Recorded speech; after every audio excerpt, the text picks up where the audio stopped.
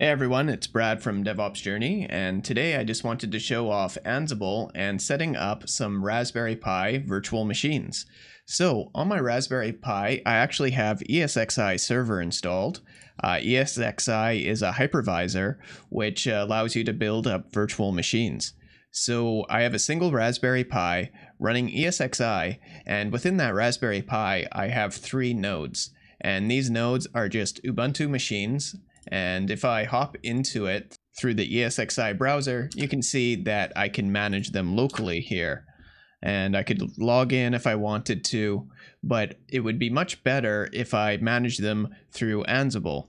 So I'm going to go ahead and do that right now. I'm going to set up Ansible on my local machine, and then I'm going to make sure that Ansible can connect out to them, and then I'm going to start pushing configurations. So this video is going to have bookmarks, so if you're just interested in a specific section, go ahead and use the bookmarks, and I'm going to share my code at the end on GitHub. Go ahead and check the description below if you're interested in the code. But for everyone else that's just learning, then I suggest just following along in the video to get a good understanding on how you can use Ansible to set up machines on your end. Alright, so the first thing I'm going to do is I'm going to head on over to my GitHub, and I'm actually just going to copy some code that I've used before here. And this Ansible my environment should work, so I'll just grab this, and I'm going to clone it to my local directory. And I'm just doing this because I never like redoing code if I don't have to. So this is a good baseline right here. So it's been cloned. I'm going to hop into that directory. And now I'm going to open up my code editor, which is Visual Studio Code. So we can see a couple things pop up. And if you're not familiar with Ansible, you can check out my course on Ansible. I have a playlist that I'll link to, but feel free just to watch. I'll try to explain things as I go. So this is a pretty simple structure for Ansible. We got variables, the inventory, and then we're going to be using some roles, and then we have a playbook. I also have a README that shows all my Ansible commands, which is very good since I haven't used Ansible in a few months, so I'm probably going to stumble around a little bit on this video, but we're going to get this going. We're going to communicate to our servers and start pushing out configurations to them. So let's go ahead and look at the inventories, and you can see that I have a host, and then it also is setting a user. So what I think I was doing here was I was just using Ansible locally on a Linux machine, and I was pushing out Ansible configuration just locally. So we're going to get a little more complex for our lab. We're actually going to push out Ansible from a control machine out to 3 Linux nodes. So I'm going to go ahead and change the variables here, and I can take this out, and I'll just say the Ansible user is going to be Brad. And this is going to be whatever your Linux user is. It could be root, it could be pi, it could be what your name is. Basically, this is the user that has SSH access to your remote node. And then I'm going to change this to node 1, node 2, and node 3. And I'll just copy this line, and that should be enough. The next thing you need to test is you have name resolution. So being able to ping node 1 by name is going to be something that you need to do. So let's go ahead and ping node 1. And you can see I can ping node 1, node 2, and node 3. So they're all online, and I have name resolution. So in my inventory file, I can reference them by name instead of by IP address. Now, one thing about Ansible is you can't run it from Windows right now. You have to run it from a Linux environment. So what I'm going to do here is I'm going to make use of Windows WSL to run a Linux environment within Windows. And this is a good way to do it if you're on a Windows environment. If you're following along on this video and you're using Linux, that's even better. You won't need to do this step. So I have plenty of videos out there that I'll link to that shows you how to get a Linux environment on your Windows machine using WSL. But if you already have it set up, all you need to do is hop into that environment. So I will do that here, and I will hop into my Ubuntu machine. And let me make this a little nicer to look at. All right, so that looks a little bit nicer. So let's go ahead and get started. I'm going to test name resolution again. It should be working. If it's not working, then you can go to etc hosts, I believe, and you can edit your host file there, or you can go on your Windows workstation and change it from Windows.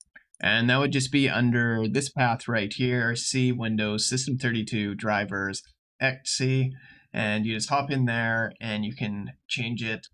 You can see a couple things in here. I have my nodes, and for some reason I don't want to go to dominoes.com, so I just set it in the host file to make sure that I can't get there.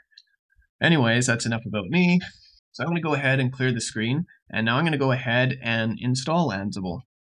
So it's very simple to do. Just do sudo apt-get install Ansible. And if that fails, like it did for me, that's because you didn't do a sudo apt-get update. So let's do that. And this is updating all our packages and repositories. And once that's done, let's rerun the sudo apt-get install Ansible. And now it looks like it's found it, so let's go ahead and hit yes. And now it's installing. Right, so Ansible is installed, so I will clear the screen. And the next step is to copy SSH keys. Now, I'm not going to do this right now because I already have SSH keys on this machine copied over to all my nodes. But if you're interested in seeing that, then check out my other video on it. I'll also have the commands in the README. So since name resolution is working and SSH is set up, let's go ahead and test by running an ad hoc command. All right, so I'm going to start it off with Ansible, and then I'm going to reference my group. And the group is within that inventory host file, and it's within these brackets. So my group is called lab. So I'll go Ansible lab, and then I need to reference my inventory file. So I'm going to go inventories /hosts. And again, this folder and this file can be named whatever you want. You could name it Bobo the Circus Clown, as long as you're consistent and reference it in the command. But having it set as inventories and then hosts is a very good practice to do. So that's why I have it like that here. And then after that, I'm going to go -m, and then I'm going to say command. And this is telling Ansible that it is sending a command. And now I'm going to actually write my command. So I'll do -a, and then I'm going to say uptime. So the command uptime is going to get sent to the lab group contained in the inventory file. So let's go ahead and run that. And I got an error. So let's have a look here. I had forgotten to put the -i before my inventory file. So let's try this again. And now you can see we're getting a lot of output. I'm going to go ahead and type yes, and it is actually having issues with SSH. So a good test to do before you get into Ansible is running SSH to those individual servers. So let's go ahead and do that right now. I'm just going to go SSH Brad at node 3. So the server on node 3 is saying permission denied. It doesn't like my public key. So I know what the issue is here. I actually don't have my SSH keys on my WSL instance like I thought I did, but I can easily fix that right here. I have a command available, and basically this is copying my SSH keys from Windows over to the local Linux WSL instance. So let's run that copy, and now let's rerun our command.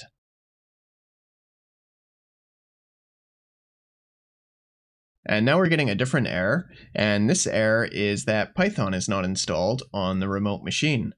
Alright, so I did a little bit of troubleshooting, and I think I figured it out. Basically, this command module actually requires Python. I actually want to use the module raw, which does not require Python. So we're going to do it raw here. We're going to change command to raw, and we're going to run it, and we should see host names of all 3 nodes, which we do. We see node 3, node 1, and node 2. And we can grab the uptime. Perfect. So it's able to get the uptime, and you can see they all have relatively the same uptime as I brought them all online at the same time. Now let's go ahead and push out Python to these 3 nodes. As you've seen, Python is very important for running specific modules on Ansible, so we're really not going to have full control of these machines until we have Python installed on them. So let's move forward and install Python. So I'm going to rerun this command, and instead of uptime, I'm going to do a sudo apt-get -y install Python simple JSON. And it's very important to include this -y, since we're not going to be on the workstation to hit yes when it prompts us. So -y is how you install a package in silent mode. So Ansible is going out to these workstations and pushing Python. This may take a minute or so as it has to go through the installation. So let's go ahead and wait to see if we get a success message. One eternity later. All right, so it hung there for me, and the reason it hung was because it is waiting for credentials. So to get over this, I'm going to actually add in the command become. And then I'm actually going to add --ask--become pass. And now it's asking me for a password. Put that in. And now everything should be working. And it did take a minute or so, but it did complete the installation, and I can see that all three are successful. So now if I rerun a command, and I can take out this become, and instead of using raw, I can use the command module and run the command uptime. And this should work now, and it is not. Let's go ahead and troubleshoot this. It's probably that Python is not working on these nodes. So let's hop into the nodes. And you can see that the path for Python does not work. We type Python. Ubuntu's actually expecting it to be Python 3. So it doesn't have Python located in this directory. It's actually called Python 3. And if we go where Python 3, you can see that that command doesn't work. It's actually where is. So where is Python 3? And there's a couple of locations that it's installed on. Let's use this one. And you see when you run it, Python's working properly. So let's go ahead and make a change to Ansible. And we're going to say that for these machines, the Ansible Python interpreter is located here.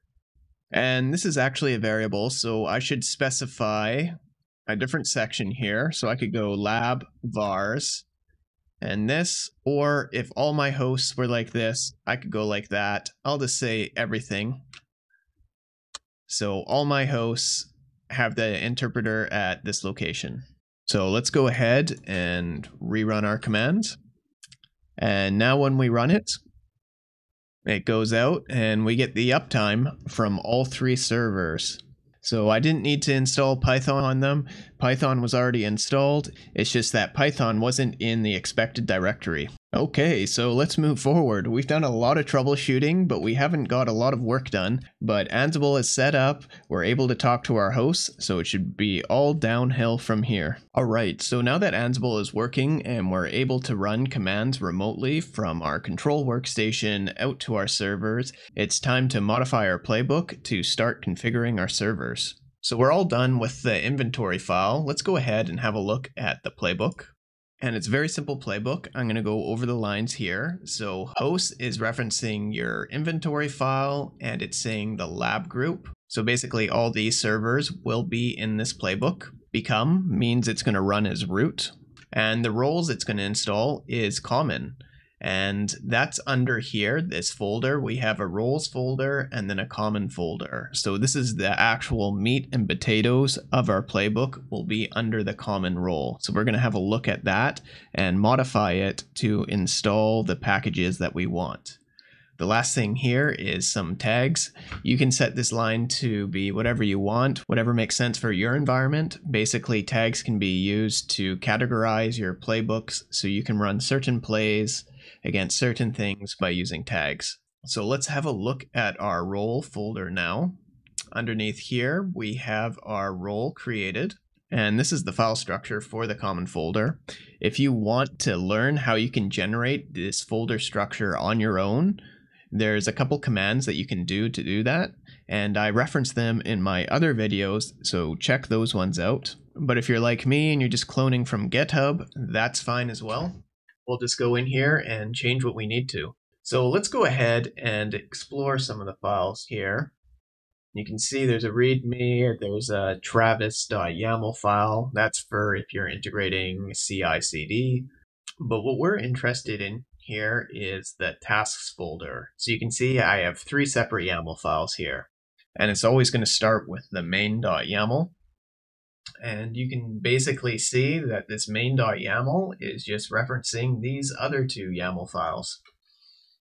So it's going to run the install_tools YAML and the environment YAML. So let's have a look at those YAML files. So this is the install tools YAML file.